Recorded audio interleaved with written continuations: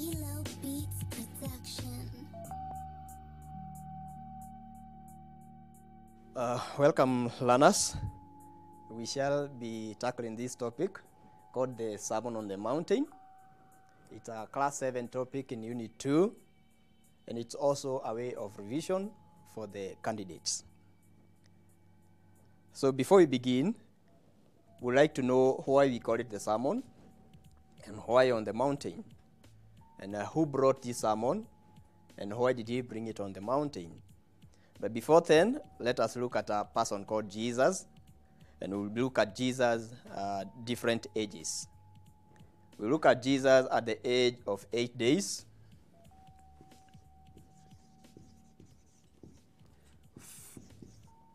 40 days, 12 years, 30 years, and about 33 years.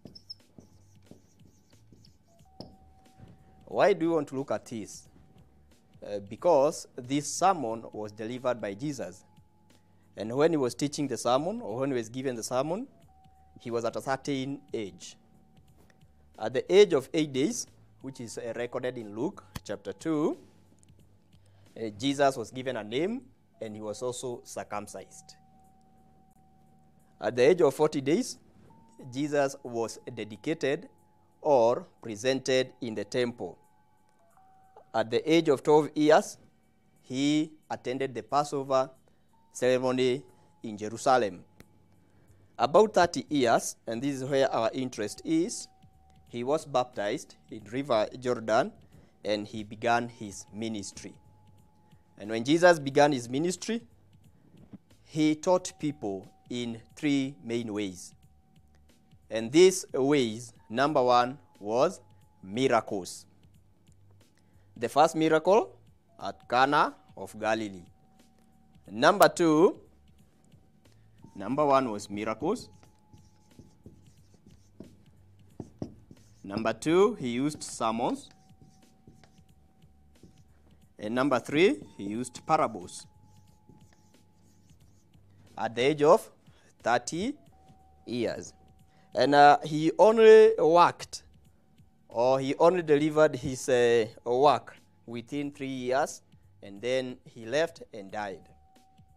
So these are the main ways that Jesus used to deliver his message or to reconcile people with God. Number 1, learners, miracles. Number 2, sermons. And number 3, parables. Our interest is on the sermon. And we would like to define this term, sermon. A sermon is a talk on a religious or moral subject,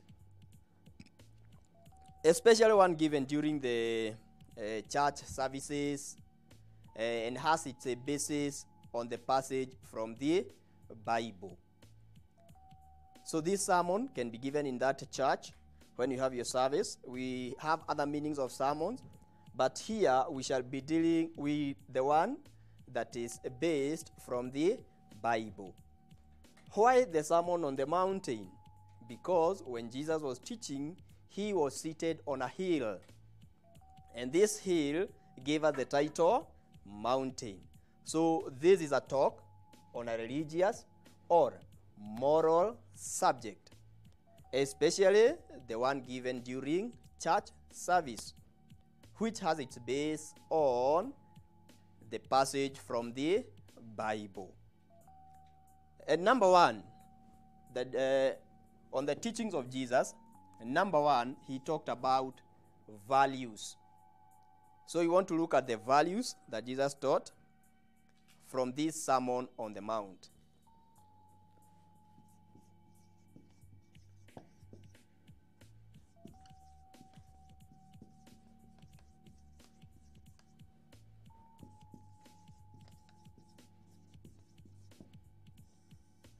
The values. Learners, what is the meaning of this term, value? Good. A value is a form of conduct. And this form of conduct will make people like us or dislike us. So a value is a form of conduct. Or we can just say a value is a quality of life that we choose to follow. You can choose the right quality. You can choose the wrong quality. But for Christians, we talk about these good values. We can further divide our values into two. We have those good values that will make people like us. We also have other bad values that will make people dislike or hate us. So these good values or good forms of conduct that will make people like us are called, yes, they are called virtues. These are good forms of conduct.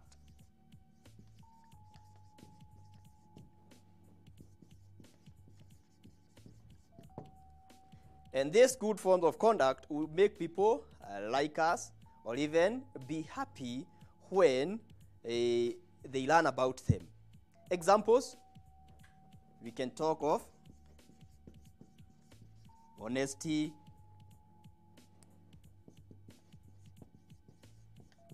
we can talk of integrity, we can talk of justice, and many more. I hope learners from home, you can add the more virtues in your notebook. The next one, these are now the bad one. Remember we talked of good forms of conduct. We also have the bad forms of conduct that we shall call vices. Who can give us examples of vices? Examples of lying,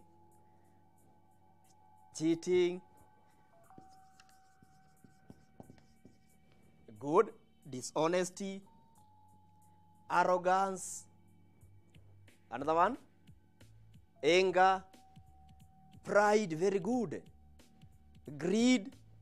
All these are called vices because they are bad or they are bad forms of conduct.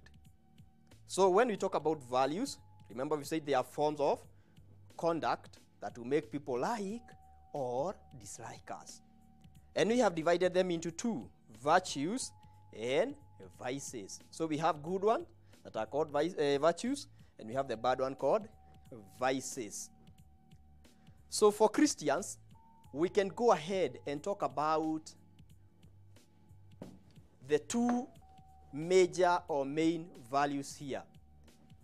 Number one,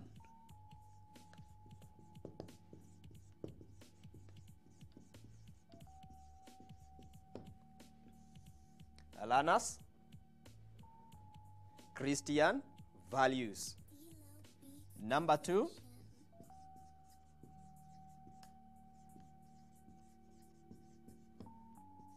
secular values.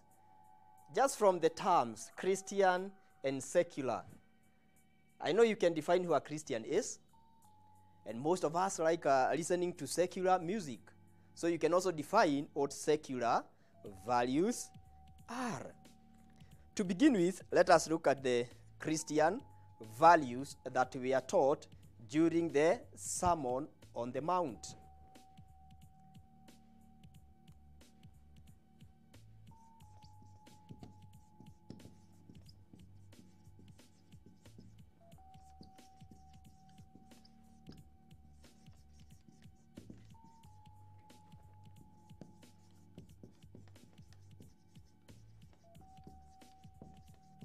Christian values taught during the Sermon on the Mount. These values were taught by Jesus Christ. And he was seated on a hill, and that is why we called it a Sermon on the Mountain. So these are qualities of our life that Christians find worthwhile. or these are qualities of life that we choose to follow, and they bring joy, they bring eternity, and we are happy when following them. So Christian values were taught by Jesus, and they are based on the Bible teachings. So when you hear of the word Christian, remember it is because of Jesus Christ. So these values were taught by Jesus, and they are based on Bible or biblical teaching.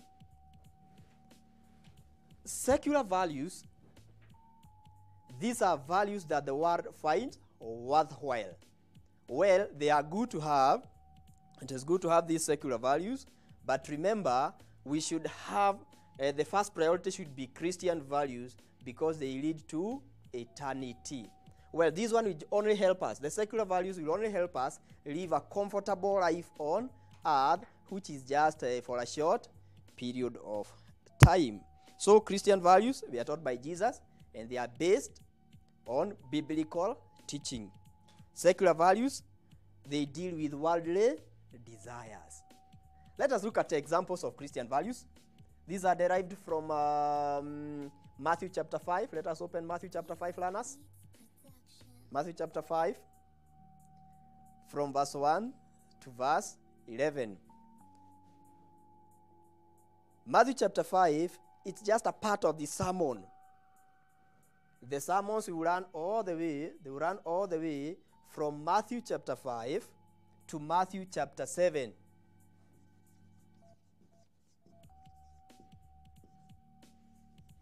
Where we talk about judging others.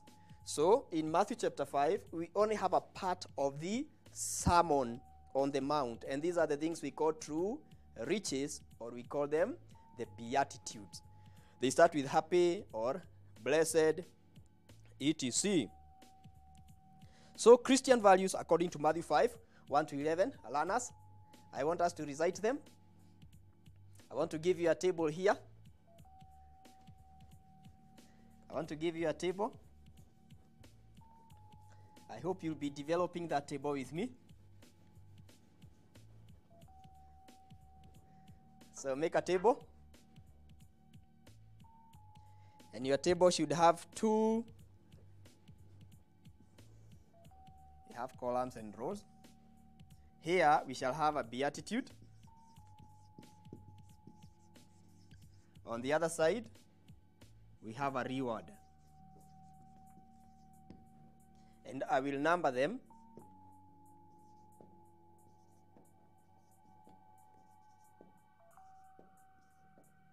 Number 1 to 9.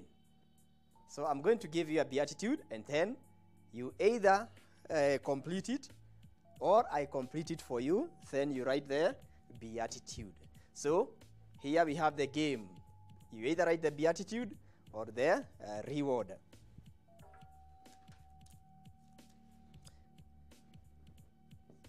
The first one. Happy are those who are spiritually poor. Happy are those who are spiritually poor. I can hear someone saying they shall be rewarded. That is okay, but not the correct answer. Happy are those who are spiritually poor. The kingdom of heaven belongs to them. Good. The kingdom of heaven belongs to them. Number 2, I will give you a reward, and then you give me the beatitude.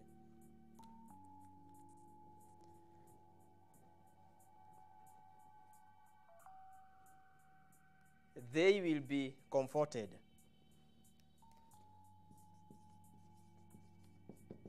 God will comfort them.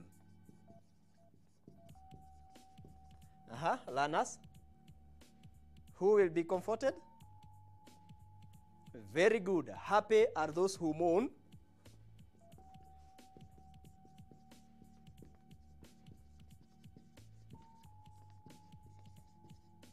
Happy are those who mourn.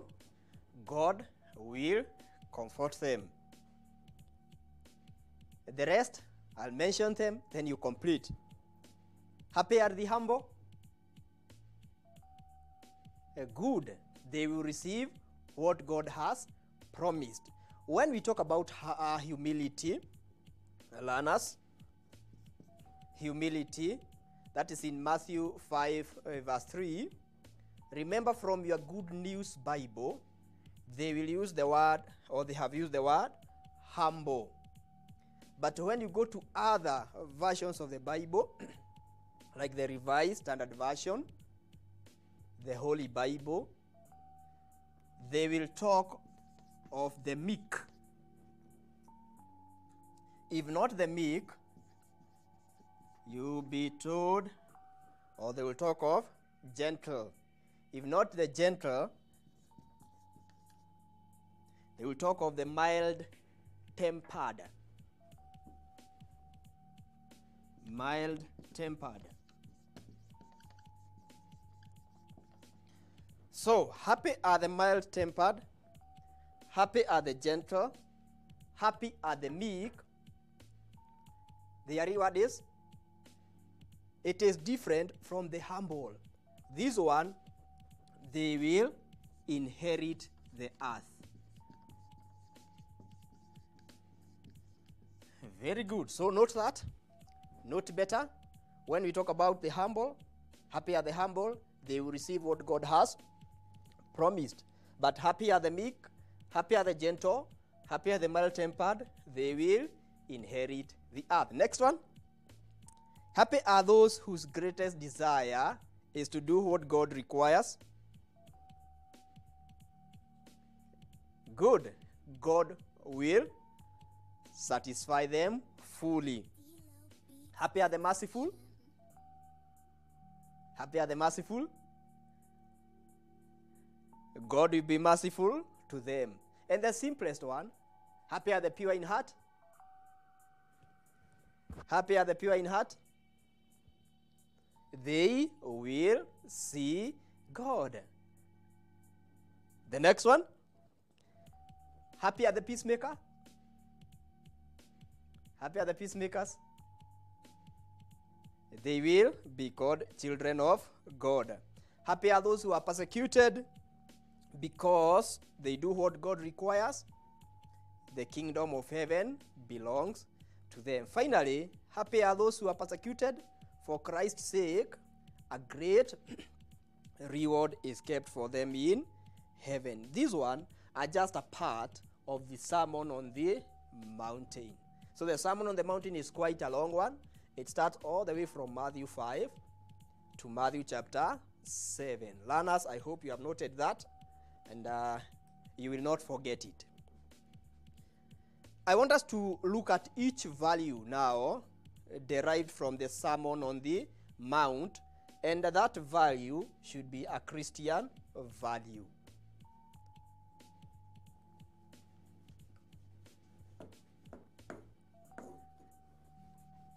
Do you remember the first beatitude? Yes, you do. Happy are those who are spiritually poor. So the first one is poverty.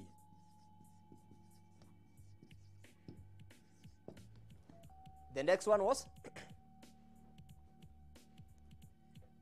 happy are those who mourn. God will comfort them.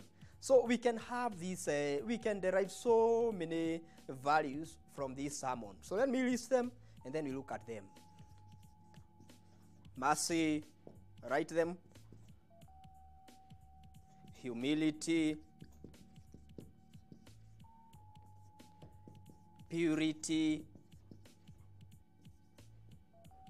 Another one, peace. And peace will go together with contentment. The next one, discernment. The other one, judgment. Together with forgiveness. and reconciliation.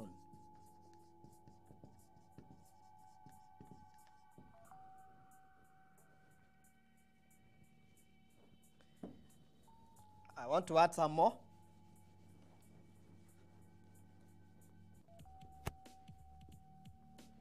Number 8, we can talk of prayer and fasting. And finally, we can also talk about integrity.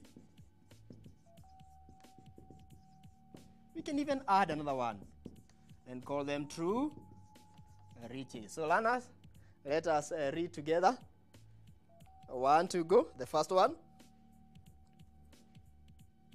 Poverty, good. The other one. Mercy, the other one. Humility, the other one. Purity, peace and contentment. Number 6, good. Number 7,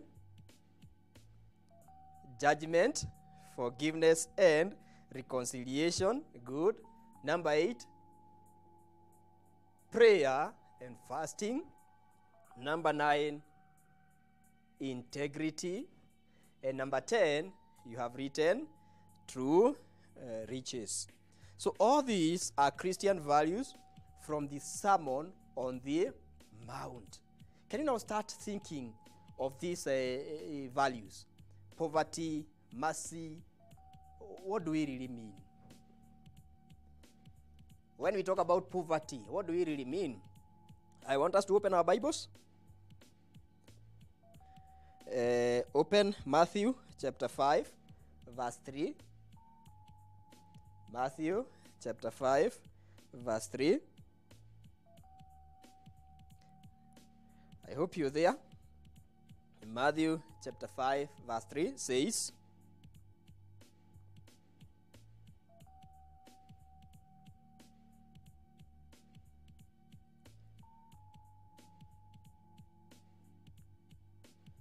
very good. Happy are those who know they are spiritually poor. The kingdom of heaven belongs to them. Another person, Matthew 5, verse 3. Another version says, happy are those who know they are spiritually poor. The kingdom of heaven belongs to them. That is according to the Good News Bible. So when we talk about poverty here, we are not talking about money. We are not referring to monetary value. We are talking about spiritual. Spirit. These are the people who hunger for the word of God. They look for God everywhere until he is found. So when we talk about poverty here, don't think that we are talking about money. We are talking about those who are spiritually poor. And the spiritually poor, we've said, these are people who are seeking and trusting in God. Then we have the merciful. Merciful. To be merciful is to have pity on someone and doing something good without expecting returns. And that is also in Matthew chapter 5, verse 7. The act of forgiving those who wrong us. In our Lord's Prayer we say, forgive us our trespasses as we forgive. So the moment you're forgiving, then you have mercy on the offender. Humility. Humble yourself before the Lord. He will lift you up. Humble yourself before the Lord. Humility is the act of showing off, or the act of not showing off, and all but lowering and lifting others. So if you are a humble person, you are not there to show off. You lower yourself and you lift others. So that is humility. And you remember a certain parable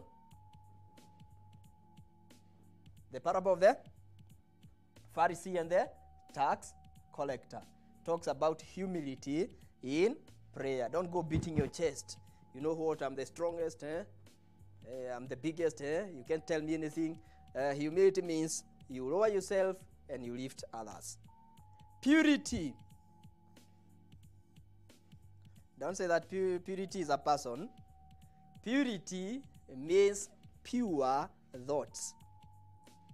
What is running in your mind now? When the teacher is teaching, what are you doing? What are you doing with your phone? Yes. What are you Googling? What are you checking? So, purity talks about your mind. Act of good thoughts, intentions, and even activities.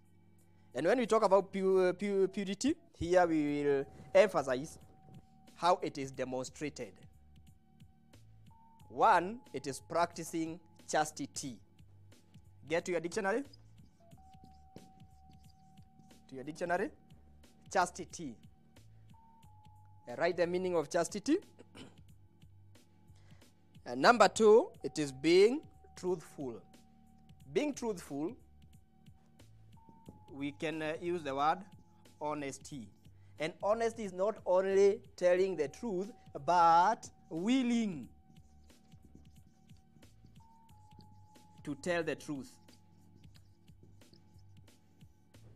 So honesty is not telling the truth, but willing to tell the truth. Can you tell the truth even without being asked? Learners, the teacher finds you making noise, A whole class of 35 or 40 pupils.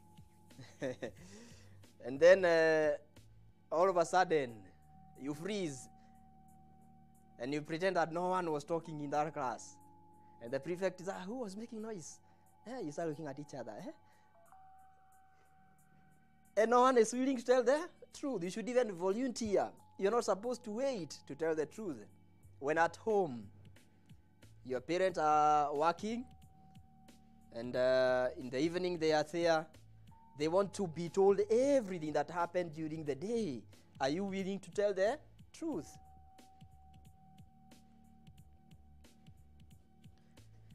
Peace and contentment. At least no peace, it's a state of calm and harmony without conflict. Contentment is being satisfied with what you have. If the only thing you have is a small phone called, that one you said it. If it is that small phone, are you contented with it? Or you are comparing yourself with your neighbor, your friend, or you look at your shoes, this shoe of mine is not the best. I need the one that is high. Contentment means being satisfied, one, with who you are, two, with what you have, and three, with where you are. So if you are comfortable, contented, satisfied with who you are, where you are, what you have, then we can say that you have peace and contentment. Peace is important for your mind. Discernment. Learners, I have a question here. Assume you are the head boy or the head girl of your school. And two boys are brought to you because they were found doing something, or maybe we can say they were smoking behind the school latrines. What would you do? What would you do? I can hear someone saying, one, I would cane them thoroughly. I will forward them to the teacher. The first thing is to analyze the situation, criticize, get to the bottom of the matter. Discernment means analyzing a given situation. To analyze is to know who did what. Who brought this cigarette? Who said, let us go behind the latrines, etc.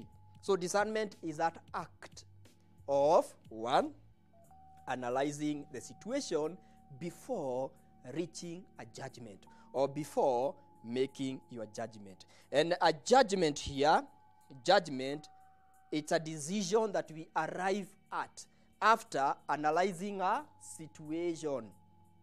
A judgment, it is the decision we arrive at after analyzing a certain situation. After judging, are you willing to forgive? Are you willing to reconcile, mending broken relationships? In African traditional society, I hope you remember you are told, people reconcile by shaking hands, eating together, drinking beer together, dancing together. Finally, forgiveness was what? Judgment was there, discernment was there. Prayer and fasting, though we shall come to that in detail, but a prayer is a communication that we have with God. If you want to call your parent, you just pick your phone, unabonyeza 07 etc, and then you call. Then you start talking. Dad, mom, bring me etc. You are communicating. It is the same way while praying. So when you're praying, you are communicating with God. And God will also answer. He will answer in three ways. He will either say yes, or no, or good. Yes, if that prayer is well intended. No, if that prayer is ill intended. Wait, if it is not the right time. When you get to class 8 questions, you'll be told of a certain child who wanted to get married immediately after KCP, and is praying, God, this is what I want. And you're told, what kind of a response do you think God will give? Is it a no? Is it a wait? Of course, yes is not there. It is not the right time. God can say, no, it is not the right time. Wait for the right time. So God will always respond in these three ways. Yes, no, or wait. Fasting. Learners, what is fasting? It is denying yourself food and sometimes drinks in order to pray for a certain issue. You deny yourself. No, it is different from hunger strike. Hunger strike means there is no food. But fasting means you deny yourself. You can also deny yourself the luxury that you would have enjoyed in order to pray for a certain issue. Now the question is, can you fast without praying? Someone say no, others said yes. Okay, can you pray without fasting? Yes. You can pray without fasting, but you can't fast without praying. So these two will always go together. So these are some of the values that are learned from the Christian values from the Sermon on the Mount. Then we have integrity. Integrity is the quality. Integrity is a way. Let's talk about a quality of being depended upon or relied on. Can you be left home alone and you take care of everything, including the livestock, your brothers and sisters, making sure that they are satisfied without crying? Or you even lock the doors with beds, etc., everything there? Integrity is that quality, a quality of being relied upon or depended on. And finally, we talk of the true riches. These are the true riches that we read in the book of Matthew, chapter 5, from verse 1 to verse 11. Learners, I hope that one is understood. And if you have any question, keep that question coming. Just you have the number down there. Kindly write your question there. The teacher will answer it. I want us to discuss prayer in details. We want to understand what a prayer is, the elements of a good prayer, and why sometimes our prayers are not answered.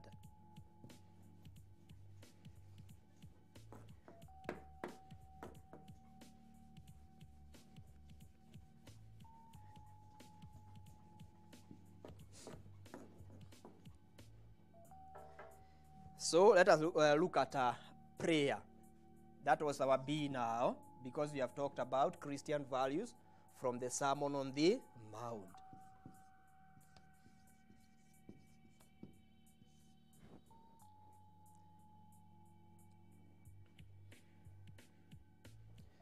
So a prayer, right, it is a communication that we have with God.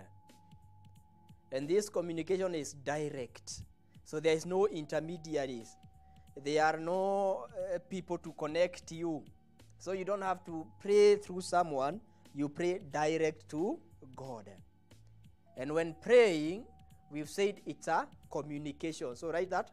It's a communication that we have with God. Every prayer has elements.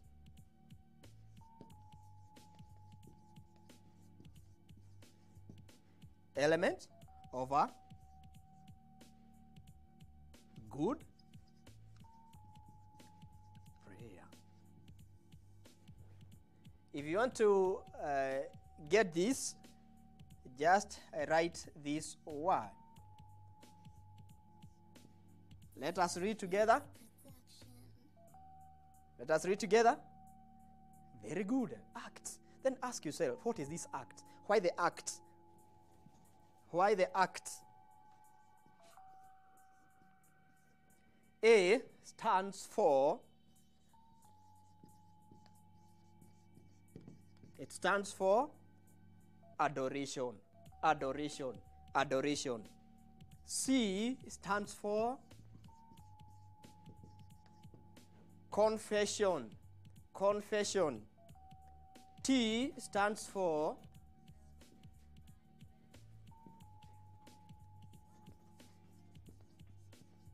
thanksgiving. Thanksgiving. And S stands for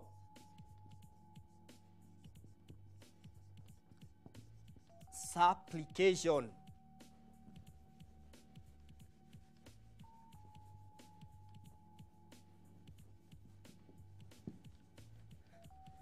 So these are the elements of a good prayer. What do I mean by elements? I mean every prayer must have all these. When you are praying, you can be praying as a group or as an individual. Your prayer must have acts. A for adoration, C for confession, T for thanksgiving, and S for supplication. This supplication is further divided into two.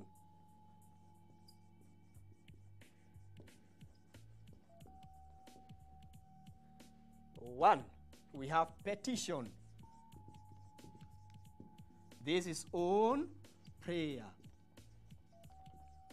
This means that you are praying for yourself. This is where you mention your name. You tell God your needs. 2, we have intercession. Intercession, this is praying for others.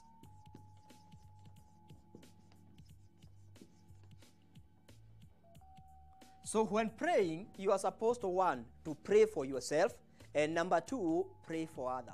But in most cases, we forget the petition part. We only remember the others, and you forget yourself. So when praying, make sure that you include all these elements. Adoration means praising. From the Lord's Prayer, we start by saying, "Our Lord who is in heaven." or our Father who is art in heaven. You are making God feel uplifted, great, and all that. That is why we call it adoration or just praise. Then you have to confess your sins. Forgive us our trespasses as we forgive those who trespass against us. Then you have to thank God. Supplication, you have to pray for yourself and also pray for others. Types of prayers. 1. Who can give us an idea? Yes, Lana? We have a public prayer, and we have a private prayer. Public prayer is the one said aloud in the hearing of many people.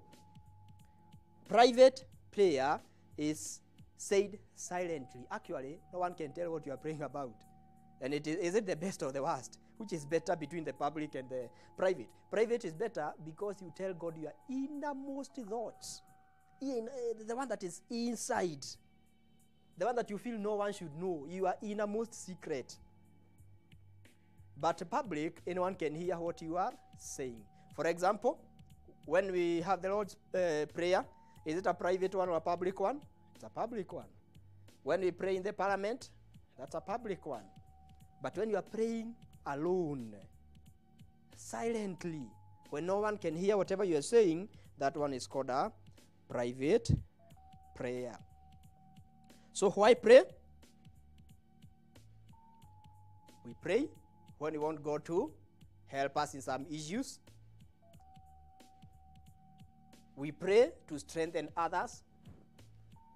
We pray for our nation. We pray for our leaders. We pray when we are doing our exams. But prayer should be said anytime, anywhere, anyhow. So don't say that you have to kneel down and pray. No. You have to lie down. No. You can pray standing, jumping, seated, but make sure you don't pray in bed, because finally you will sleep and forget to say amen. Actually, you find yourself saying amen in the morning. So finally, because our time is almost up, we shall touch a little bit about fasting. And we say that fasting is denying yourself food and sometimes drinks in order to pray for a certain issue. The Bible talks of fasting being secretive. You don't have to make a big show of it. Actually, no one should know whether you have ever fasted. No one should even know whether you are fasting. No, it is a secret. It is between you and your God, and you should not make a big show of it. So when praying and when fasting, don't make a big show of it. Prayer and fasting, they renew our relationship with God. Prayer and fasting strengthens our faith. Prayer and fasting brings us closer to God. And prayer and fasting helps us to live holy lives. So anytime you are praying, anytime you are fasting, remember to be humble. Humility is the key to a good prayer and even a good when fasting. So learners, I hope you remember all that. We talked about the Sermon on the Mount, and we say that a sermon is a talk on a Christian or religious or moral subject, especially the one given during church services. And we have also mentioned values. We talked about Christian values, and we talked about secular values. So I would like to answer your questions. If you have any question, learners, if you have any question, kindly okay.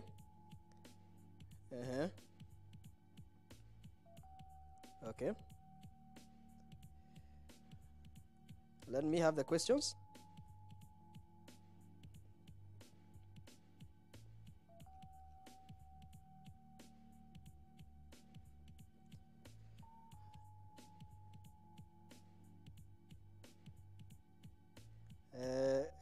I can see some learners here. No question, but they are really learning. And someone is also asking what chastity means.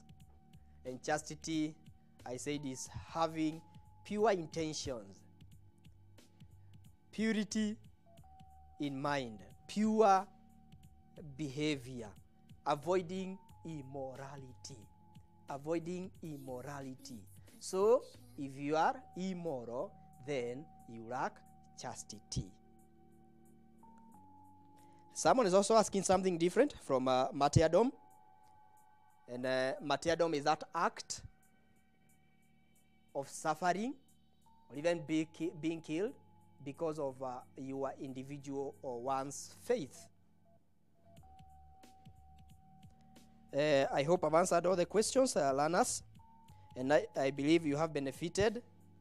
And until next time, I have been your teacher, Peter Wanyeki, from Nyeri Good Shepherd, Nyeri County, Nyeri Central Sub-County. I wish you a nice day.